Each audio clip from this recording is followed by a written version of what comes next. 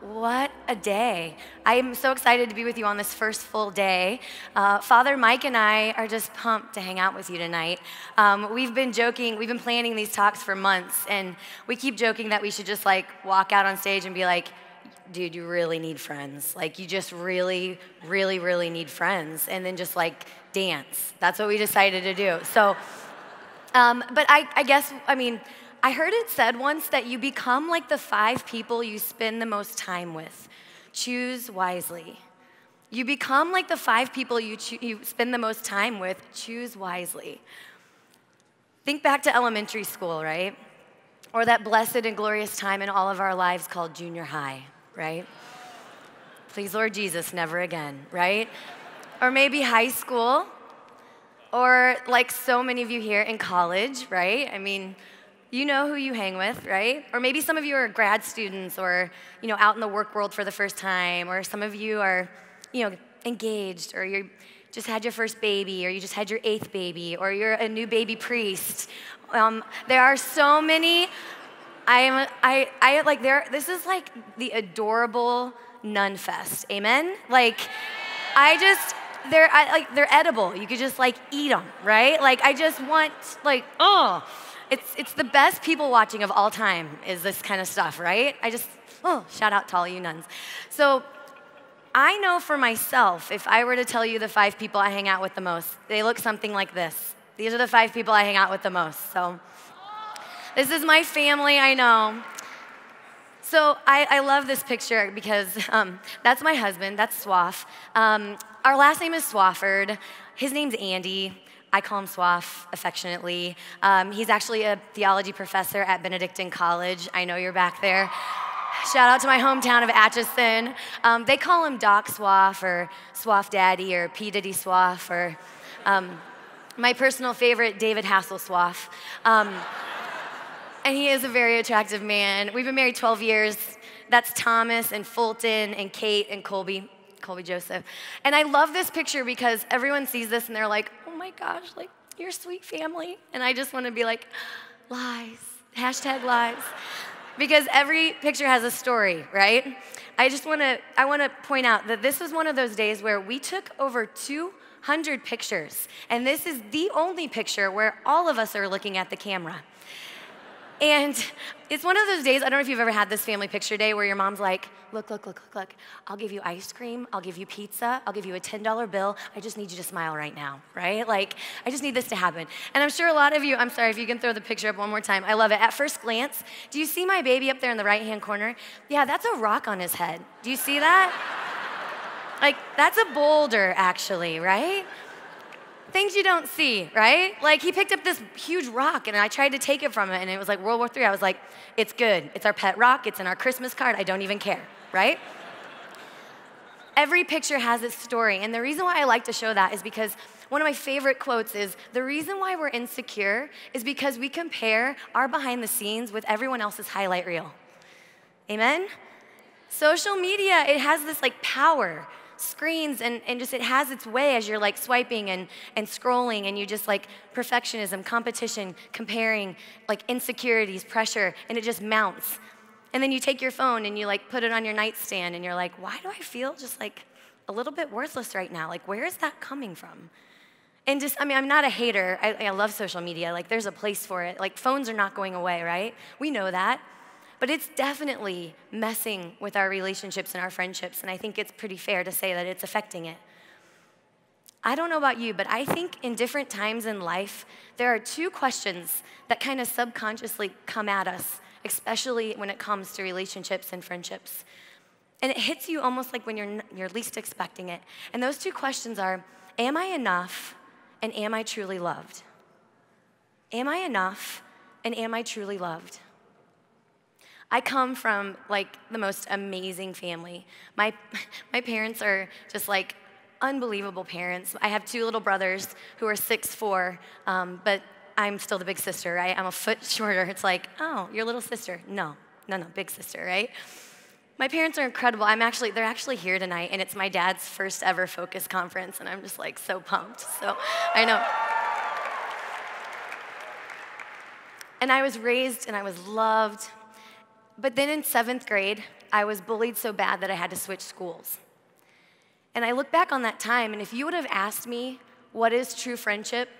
I don't think I could have defined it for you, but I could have told you exactly what it feels like to be rejected. And from that moment on, in my life, I started building walls just around me, brick by brick, just walls, facades on each side, asking the question of, am I enough? Am I truly loved? Do you think I'm enough? Am I enough for you? Am I pretty enough? Am I smart enough? Am I talented enough? Am I creative enough? Am I athletic enough? Do you like me? Do you love me? Do you accept me? Did I make the team? And these walls just kept coming up all around me. And they're invisible in some ways, right? But you can kind of change them around to what people need or what you think they need, especially when it comes to dating relationships. And those, what do you see? Am I enough? Am I loved? Do you love me? And I watched these walls grow around me. And I remember, you stand behind them because they're there for protection, right? But they're also there to make sure that you don't be rejected. And I remember people would always ask, hey, Sarah, how you doing? You're like, oh, good, great. Busy, good, fine, awesome, good. So good, so busy, so good, right? Isn't that what we say? Like, how you doing? So good. I'm fine, really. A girl told me one time that FINE actually stands for freaked out, insecure, nervous, and exhausted. Amen? I was like, truth, right? We hide behind FINE. And I'm telling you guys, that job of trying to keep those walls and facades going, it was the most exhausting thing I've ever experienced. And then I went to college and it just upped the ante. Am I enough? Am I truly loved? It affected all of my relationships, all of my friendships. And then I hit a place where the exhaustion was just too much, and I signed up for a retreat.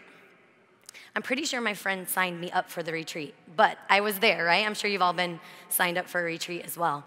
And I remember the Saturday night, they had adoration and confession. And I hadn't been to confession in a long time, and I remember getting in line for confession and going all the way to the front of the line, got to the door, got out of line and got back in it again and did it again, right? It's okay if you do it tomorrow night. It's totally normal. And so when I got back in the line, I finally went into this priest, and I just laid out everything that I just told you. The pressure, the insecurities, the fear, the intense fear of screwing up my vocation, of not being enough for the person that I was dating, for the person that I wanted to date, not having friends. If there's one thing I hear more than anything, it's, Sarah, I don't have any friends. The loneliness that is out there right now, I remember feeling that. But I was fine, I was great, everything was good. As leaders, you're taught to not show weakness. Everything's good, I'm great, we're fine. What can I do for you? Right? And I walked into that confessional and I laid it out for this priest. And he looked at me and he said, Sarah, this is what I want you to do. He said, I want you to build a box, and I want you to put everything that you're struggling with into that box. And I want you to drop it off at the feet of our Lord and give it to someone who can actually do something about it. And I want you to fall into his arms, and I want you to let him love you like no human can. Because you're going around making idols and gods out of all these people, and that will always disappoint you. And that's too much pressure for them because they can't be your God. And Sarah, you don't need a savior because you already have one. They don't have to be your savior. You already have one. You fall into his arms and you let him love you and heal you and forgive you and make you whole. And then after you feel strong and you've been running, you stand up. You run with him. You run to him, then you run with him. Don't look in any other direction. And when the time's right, glance to the side, and maybe that's who you're supposed to be with. See who runs with you.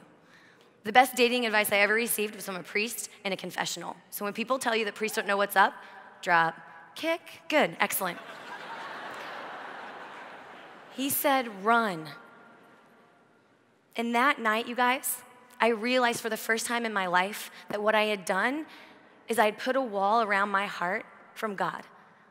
I looked at our Lord and I said, I so desperately don't want to fail you. I don't want to disappoint you. I want you to love me, and I want to be enough for you, Lord. And so I'm gonna keep my distance because I don't know if I want you to see everything, all of my weaknesses. You guys, I had it completely backwards. It took me 19 years to figure out that that was backwards. And our Lord said to me, bring it to me. Let me heal you. Run with me. You don't need to hide from me. Your identity is rooted in the fact that you are my beloved daughter, and you can't do anything to change that. I love you, and you're enough, and you will always be enough. That's the truth. And that night, bricks started to fall. And it was cool because I know a lot of you guys are probably like, oh, so you started running and then you like glanced to the side and Swaff was like blinking neon green. That's amazing, right? Like, no, not at all. Actually, I started running. I started going to Mass every Sunday. I started going to confession. I started reading good books. I started going to adoration. I found out what that was. That was a good thing. I started going and feeding my faith, and I started running, and I glanced to the side, and guess who I saw? A strong Catholic group of women. You guys, I didn't trust women as far as I could throw them. Women hate each other, it's a problem, right? Like, I looked to the side and there was these like strong Catholic women. And you know what they did? They invited me to be vulnerable, to be myself, to share my weaknesses, to share my struggles, to be there with me, to be in the mess. And we started running. And out of the corner of our eye, we saw this group of strong Catholic men. And it was amazing. For the first time in my life, I was able to look at those guys and say, those are my brothers in Christ. It's not like a flirt fest, like which one am I gonna date next, or like how can you affirm me? It's not about what can I take from you to try to fill holes in me. I saw these Catholic men for the first time as my brothers in Christ, as warriors going to battle with me. And it changed the way I saw guys. I saw these Catholic women, these Catholic men, and we were running. And that's what I wanted. When I look at that time, I remember we were very early in our faith and we were just trying to figure out like, okay, and I don't know if you feel this way, but I remember feeling this way. Do you ever feel sometimes like, I know exactly what I don't want. I know exactly what I'm not supposed to do. I know exactly what my wounds are. I know exactly what I don't ever want to go through again, but I'm not really sure what the heck I'm supposed to do right now, right? What am I supposed to be like running? We're running. I don't know what I'm doing, right? Like prayer life, something else, right? Like, okay. I was like that, you know? I was like, I want this. Yeah, let's go. Let's run through a brick wall, right? Like, I'm ready, but I don't really know what I'm supposed to be doing. And so a group of us girls one night in college, we got bold, and we asked a group of our guy friends, we're like, okay, like, what are you actually looking for? Like, what is, like, in a significant other, in a spouse, like what is the most attractive thing about a woman? Like, what are you looking for? And they got into a man huddle. Have you guys all seen a man huddle before, right? So they get into a man huddle, and it's like rugby, right? You know, and they like put their arms like around each other's shoulders, and they start swaying back and forth like this. And there was grunting, right? And so they're over in this man huddle for like 10 minutes, and all of us girls are like, oh my gosh, this is gonna be so good. Like, they're like actually talking about this. And so they break huddle, and they come back, and they're like, okay, we got it. We're like, this is gonna be so good. And they're like, okay, most attractive thing about a woman, holiness and confidence. And we were like, I'm sorry, come again? And they were like, holiness and confidence. Even guys that maybe aren't into their faith would say they want a girl who knows who she is and does the right thing. And we were like, wow, thank you. That is deep. Wow, like, thank you. And it was the most awkward exit from a building of all time, right? We were just like, wow, thank you. Wow. And we just like walked away, right? And we got back to our apartment, and one of my friends like throws her coat down. She's like, why do we even ask? We asked. We don't even know what the heck that is, right? Like, just watch me be holy and confident. Watch me frolic. Here I go, right? Like, I remember I was like, I got nothing, right? So we went back to them and we were like, okay, hi. We're gonna need some like practical tips and tools for how to like execute this. We all kind of thought we had to like dye our hair and lose 10 pounds. So this is proving to be a little more difficult. And so they busted out a napkin and they started like writing down these traits, these characteristics, you know, like these virtues. And they called her the simply irresistible virtuous woman. And we're like, ooh, this is good, this is good. And so we started the Simply Irresistible Virtuous Man list, right? And so we like started writing all these things down. We got together and we presented them to each other. Theirs was on a napkin. Ours was in Excel, color-coded, right? Because men and women are different, right? And so we like sat down, and it was so eye-opening. And like the last couple of, like throughout the years, I asked like guys, I'm like, guys, what do you think should be on this list? Like, ladies, what do you think should be on this list, right?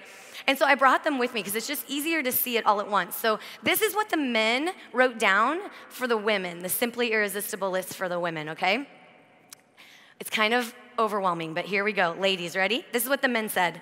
She's feminine. She's gentle and kind, graceful and sincere, patient and flexible, doesn't gossip, isn't rude, tries to eliminate drama, not create it, poised and modest, open to the needs of others, nurturing and welcoming, joyful and fun. She's confident. She stands up for what is right and seeks the truth. She has courage and is not afraid to confront and help someone. She's genuinely excited for another, not jealous or vain. She speaks with conviction. She's responsible, prudent, humble, and honest. She's secure. She's sensitive to the needs of others. She's committed. Her relationship with God comes first in her life. She puts others first before herself. She strives for excellence in all things, in chastity and sobriety, and tries her hardest in academics or her career. She's not led solely by her emotions and passions. She maintains balance and order in her life. She lives a life of charity and service. She's forgiving, trustworthy, loyal, and pure. All the ladies in the house, just take a deep breath in. Let it out. Good. One more time. Deep breath in. And let it out. Good. Ladies, repeat after me real quick. Striving. Striving. Not perfect. Because perfect doesn't exist. Striving. Deep breath in and let it out. Good.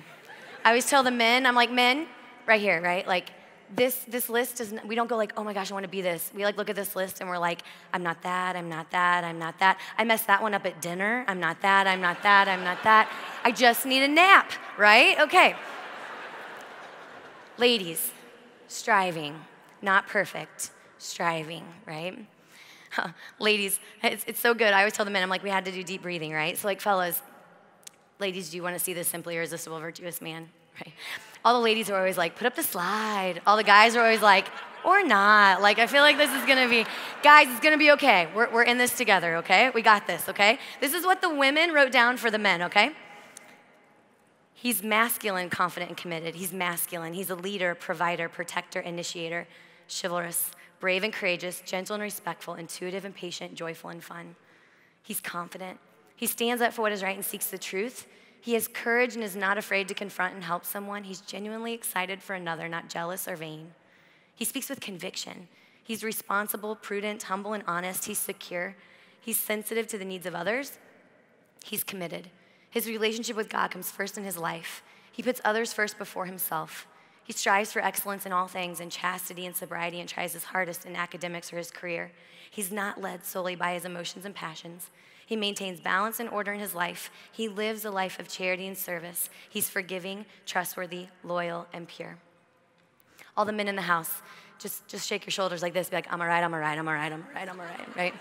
I won't make you deep breathe, right? But like, we're all right, we're all right, we're all right, right? Okay, good. Fellas, repeat after me. Striving. Striving.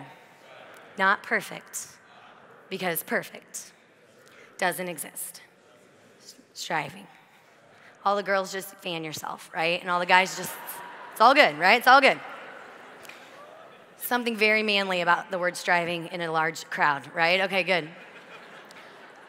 What I want you to notice about these lists, did you guys notice how confident and committed were the exact same list? Did you guys see that?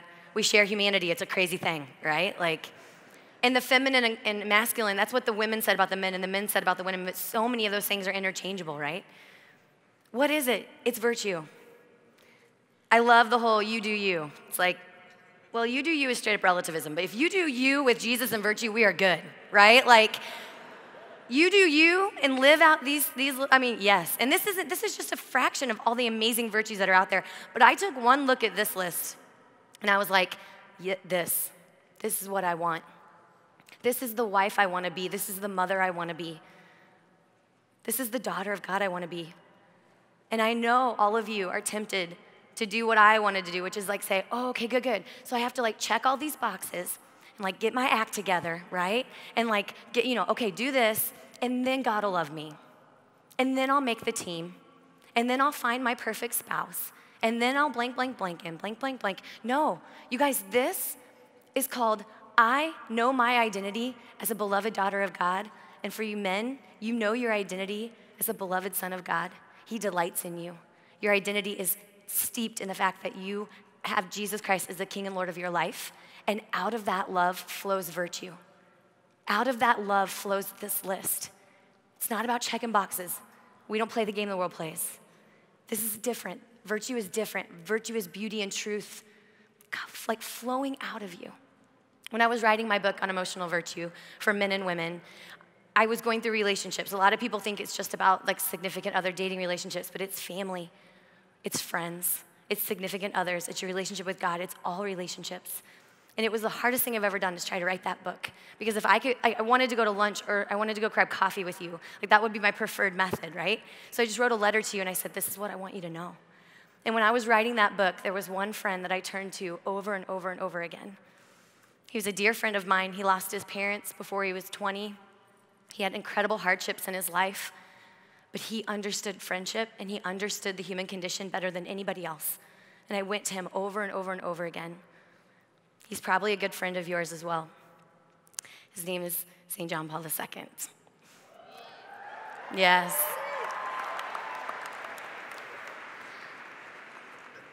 And I would sit at his feet and I would look at him and I would say, how do we do this? How do we run? How do the women trust women? How do the men trust men? How do the women and men trust one another? How do we look at each other differently? I turned to him so many times. My husband and I are leading a pilgrimage to Poland and to Rome. We're tracing the footsteps of his life this Holy Week 2018, and we're gonna trace his entire life. And I can't wait because the more that I learn about him and the Polish people, the more I realize friendship is what really brought him to the core. The Nazis came and they were like, we're gonna take your faith, we're gonna take your Catholic culture. And he said, no, not me. Not us, not my friends. And then the communists came and said, we're gonna take your faith and we're gonna take your Catholic culture and we're gonna try to destroy your friendships and destroy your families. And he looked at them and said, no, not me, not us. And he went on to be Pope. Then here comes the sexual revolution and secularism and utilitarianism and relativism. And he looked at it and said, nope, not me, not us, not my friends here, not the church. And he stood up against it. He banded people together. Like Jim said, warriors together on a battlefield. You guys, we desperately need each other. We need each other. You need friends. You need accountability. The two hardest things about being friends with someone is vulnerability and accountability. You have to have it to go where you need to go with our Lord, to have those friends who look you in the eye and say, speak truth to my heart. The world is loud, speak truth to my heart. My challenge to you tonight is to pick two people in your life, name them, go to them tonight, go to them tomorrow, FaceTime them. I don't care, just look at them and say, let's run. I want what she's talking about. I want virtue. I want confidence that I'm a beloved son or daughter of God. I want this. Remind me when times get tough. Hold me accountable. I want faith. I want virtue. I want conviction. I want confidence. Walk with me. Run with me. I want to leave you with this quote of his, of St. John Paul II. It's my favorite. Do not be afraid. Do not be satisfied with mediocrity. Put out into the deep and let down your nets for a catch. Let's pray. In the name of the Father, and of the Son, and of the Holy Spirit, amen. Heavenly Father, we thank you for this day. I thank you for every single person in here who gave you their yes this week to go deeper into their relationship with you and with one another. Father, I ask you to give us a radical boldness when it comes to our friendships, to be honest about what we're struggling with, to put you at the very center of our life, to put our friends first in our lives, to love them for their sake, not for ours. I ask you to raise up soldiers and warriors to go to battle together. Lord Jesus, I ask you to raise up men that are true brothers in Christ to fight the battles that they're fighting together. I ask you to raise up women, sisterhood of honesty and love. And I pray that they run together, the men and the women.